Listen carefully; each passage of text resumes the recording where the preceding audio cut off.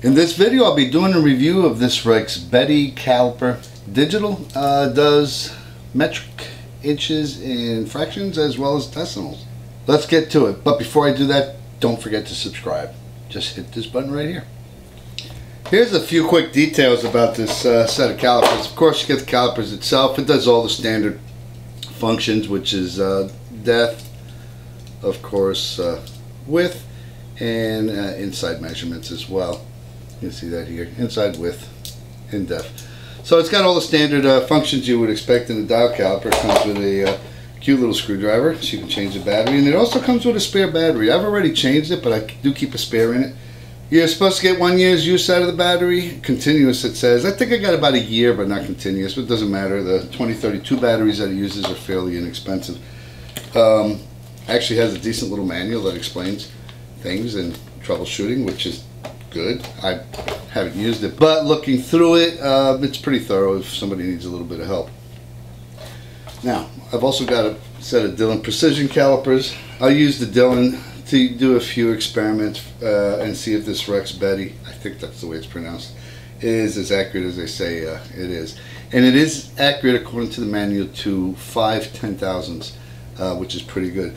So to test the accuracy of the Rexbeti, I'll be measuring some of these machinist parallels that I have. They're all 1/8 of an inch thick, and they range in depth from 1/2 inch to 1 5/8.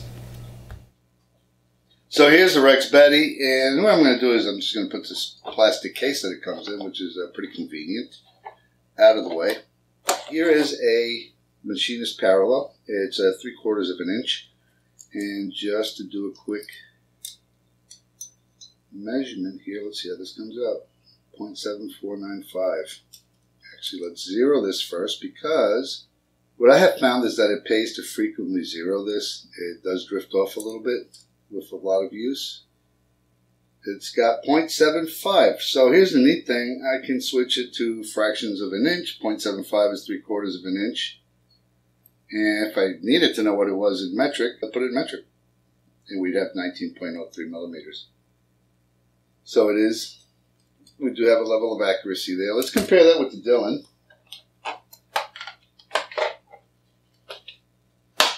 Here's the Dillon. I've got it zeroed. There we go. 0.075. So that looks good so far. Now what about depth? We know this is 1/8 of an inch depth.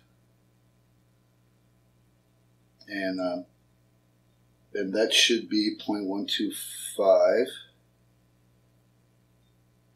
which it is.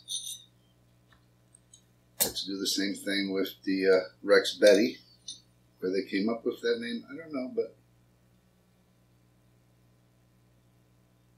0.125. I'm going to change that to fractions, 1/8 of an inch, metric 3.18. Here's a 1 inch parallel. 1 inch.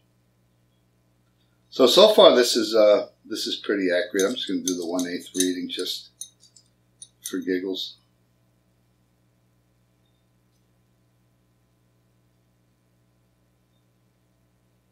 One 0.125.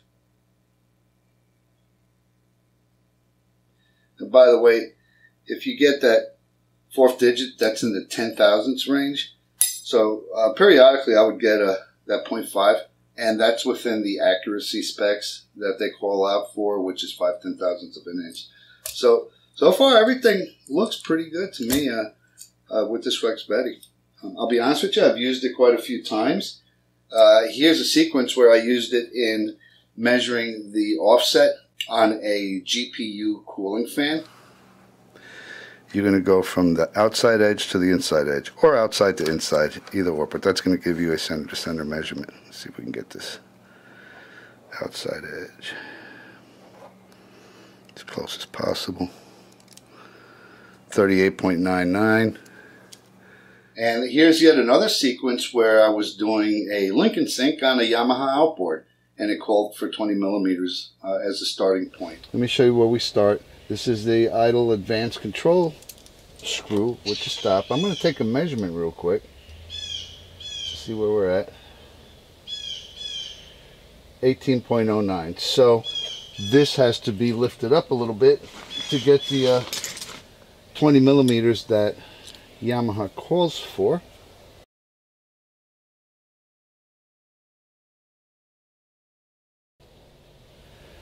So we're at 20.10. That's pretty close to 20 millimeters. I'm going to call that done, and now we're going to tighten it up. There's a few other things that I should point out on this. One, it's IP54 rated, so that means that it's sufficiently protected against dust intrusion and water splashing on it from many areas. I can't imagine we'd be splashing water on this, but it does have IP54 rating. The other thing I wanted to point out is that battery change is fairly simple. You take the provided screwdriver, and there is your CR2032 battery, which pops out. Let's go ahead and put the cover back on so we don't lose anything. And it does turn on automatically. Nice zero. So all in all, I'm very pleased with the Rexbeti, and as a matter of fact, it's become my go-to caliper. Now, if I have to do something that requires extreme precision, I'll actually break out the Dillon and double check it with that. But that's rare. For the most part, this little Rexbeti comes in pretty handy. One thing I really like about it is the capability to go from inch to metric. So it acts like a little calculator. Anyway, I hope this video has been helpful to you. If it has, hit share, like, and don't forget to subscribe. Thanks for watching.